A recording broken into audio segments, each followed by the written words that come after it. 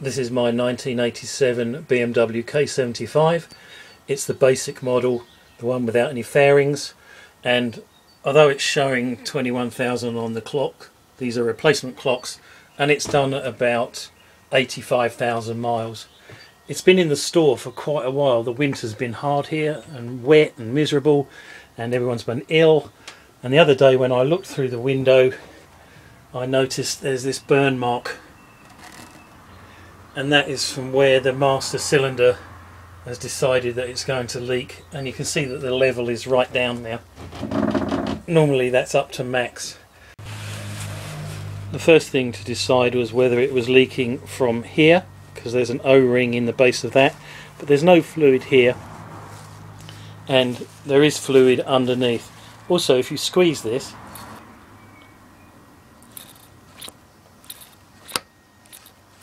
it makes a puffing sound.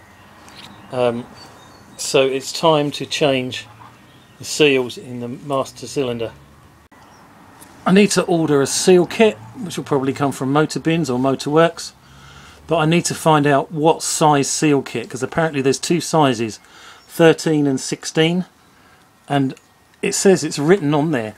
I've been looking in the wrong place for the size. It's actually really obvious, and it is actually moulded just there, and that one says 13, so that should make it easy for me to work out what I need to order. The parts for the master cylinder arrived very quickly, within 3 days. This is the seal for the reservoir. This is a new banjo bolt. This is the actual assembly, which comes fixed together already, which is 4 new copper washers. A nice thing about this assembly is it also gives you a new circlip, which I was wondering where I was going to have to reuse or buy a new one for that. I'm just looking in the Haynes manual at the exploded diagram, and it tells me that I can take this unit off by undoing 2 Allen headed screws and remove it completely from the bike, so I'm going to do that. My aim is to take the unit off the bike so they can put it in my little workshop. At the moment my bike is in this shed and I can't actually get it out because I've hurt my back, and if I did get it out I won't be able to get it back in, so it's easier just to dismantle it on site. I'm going to use the bike tools which are in the back under the saddle, and everything that I need is wrapped up in this tool roll. This is the original toolkit, and I'm going to need this star-headed screwdriver, which isn't quite a Phillips and isn't quite a posi drive, because that fits the screws on the brake cap exactly.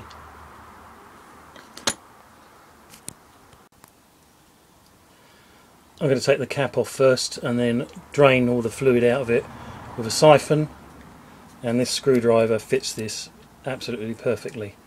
The two at the front are the same length, the one at the back is slightly shorter.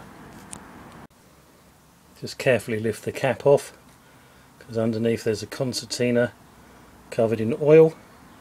And put that in a pot. I've put a cloth over the paintwork to make sure it doesn't get damaged.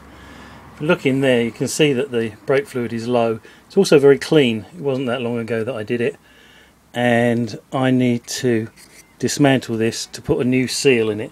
There's a seal down in there. I want to change that. First I'm going to suck out the fluid that's here. I've got this little syringe that came with the bleed kit, and I'll just put it in there and suck out all the fluid that I can get out of it. So that's as much as came out, and that's going to be thrown away now.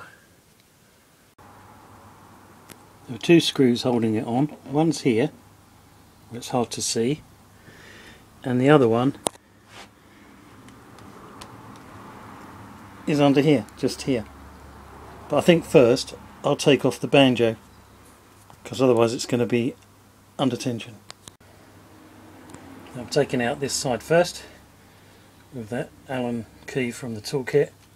You can see that's not a particularly long screw, that one. I've taken the lever off simply by undoing the nut and pushing the pin out. There's the part that the lever pushes on, and this part here, in here, is the end of the switch for the brake light. I've taken it out because I want to clean all this out and give it a good greasing up before it goes back together. I've just tapped it loose with the wheel wrench and a few judicious taps, and it actually just freed itself off. You can see that it's pretty gungy. The other thing I wasn't quite expecting is that the drive for the throttle is in there, the chain. So that's going to be a bit of a fiddle getting that back together, I think. I've given it a good scrub with white spirit. You can see that it's now relatively clean, and you can also now see the circlip. That's how much dirt came out of it. Obviously I don't want that going back into it. I need to now carefully clean that. Now I want to change the O-ring that sits in the base of this, and there's a screw there that allows me to undo that and gently pull that off. So I'm going to do that first.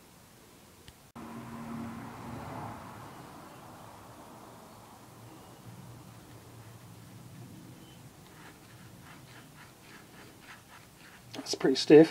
Whoop. There we go. And I need to replace that O-ring. You can see it's quite crusty around there. That all needs cleaning as well. And then I'm going to clean inside the unit, again with white spirit, just to get any bits out.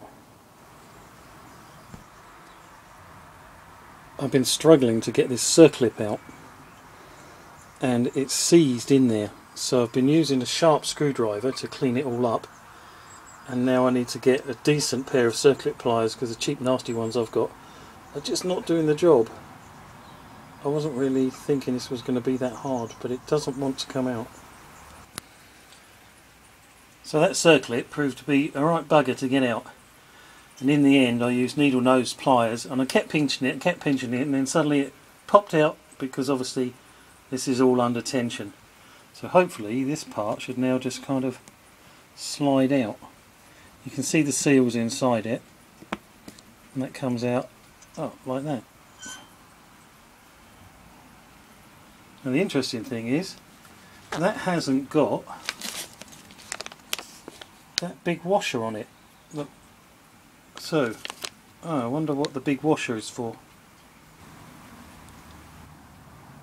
Having gone onto the internet, this washer and this seal sits in the handlebar housing and forms a seal to where the actual lever is.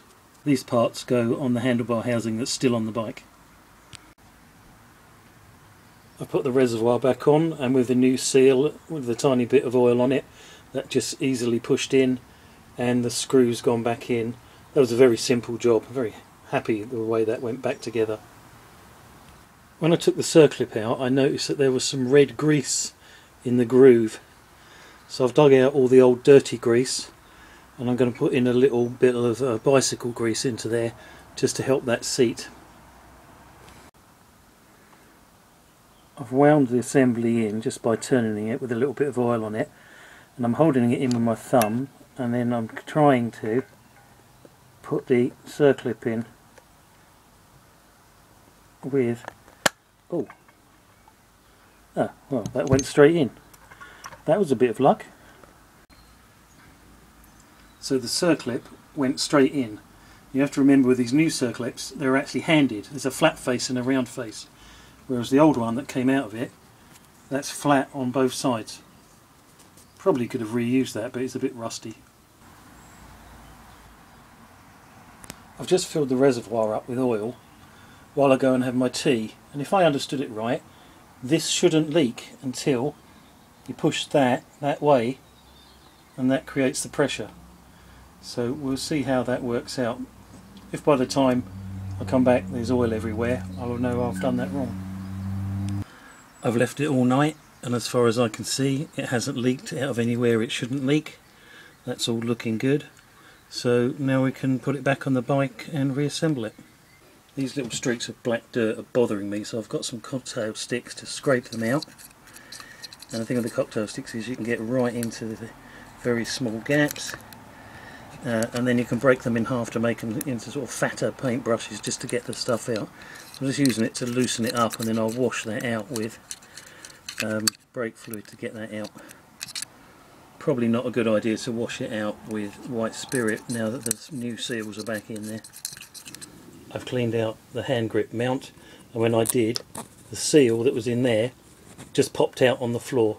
So I must remember that that goes back in there. Otherwise that's all looking lovely and clean now. I'm going to grease everything up with CV joint grease, because that's all I've got, and that lasts virtually forever. I've been using CV Lith Moly grease, so this is for the constant velocity joints on your car. It is amazing stuff, and it seems to last forever. I've used the CV joint grease to stick in this rubber seal and the metal washer that's on the back, so they're held in with grease, while I then try to introduce the unit back on. So I put the reservoir unit back on. I thought that was going to be really difficult, so I didn't film it, but it actually just went straight on. You have to hold the chain part in place, but it just literally went doot, and it was on. So I've just got to put the two securing screws in now. I put the first screw in just here, and that was quite sticky, so I greased it up with CV grease. And the second one, which is just here, this one's going in much easier.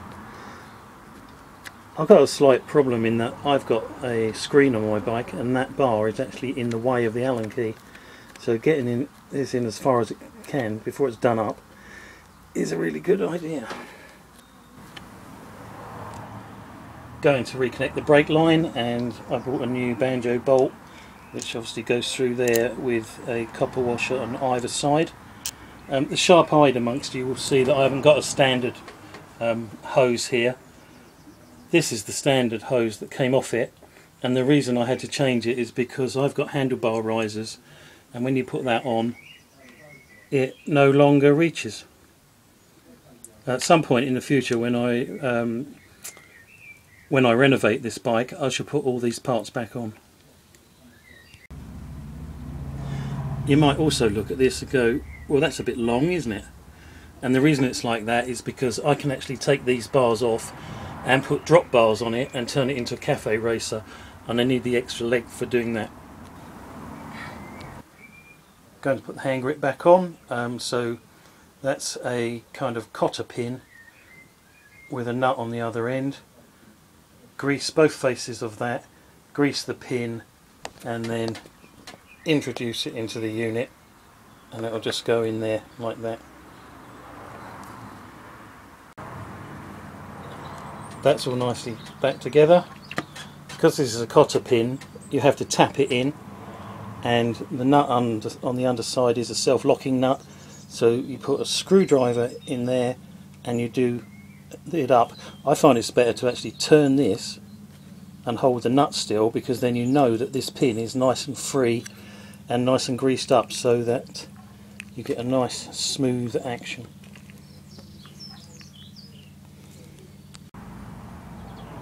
I'm now going to reverse bleed the brakes. Obviously this line is completely full of air now, but only as far as there, so I only need to do it on one side, and I'll force the fluid up from the front caliper up to here, into here, and fill this up. I'm going to put a little bit of oil in here to start with, just to make sure there's no binding. If you gently squeeze the lever, it drives the air out at the top, which is sort of half the job done, really, isn't it?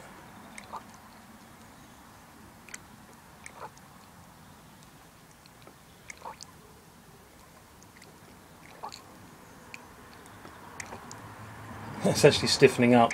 It's still got to be bled from down below, but it's stiffening up already. Well, I wasn't expecting that, to be honest. Cool. Yeah.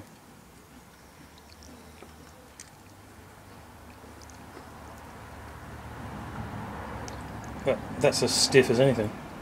But this line must be still full of air. I bought a brake bleed kit, which was essentially two of these, but this is really too small for my bike.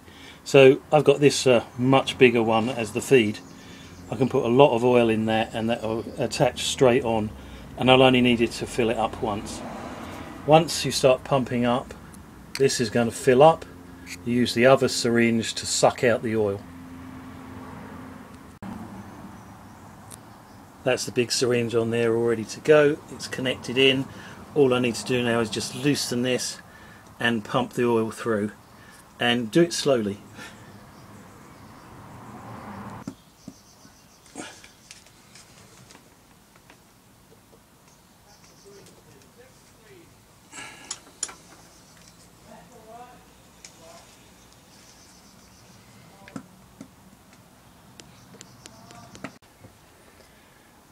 That should be fully flushed out. If you pull the handle, you see it's working properly. There's no air coming out of it, and this is actually really solid. You can't pull that back to the handlebar, so that's correct.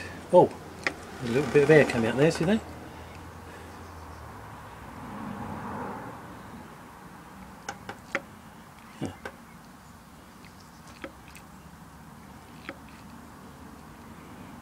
That's looking good. Just need to put the top back on now then. When you put the top back on, remember that the concertina inside raises the level, so you only really want it about half full before you put the top on, and then put the screws back in, remembering the two front ones are slightly longer than the back one. And that's it, job done. So the only real way to test the brakes now is to take it out for a road test, because you need to get the brake fluid heated up down in the calipers there to see if it's still working properly. But this is lovely and firm, there's no squishiness. Before it just went made a horrible noise and you could pull it right back to the handlebar. Also check that you haven't screwed up your throttle, and that's working fine. All looking good. Hopefully that will now last another 33 years. Brilliant.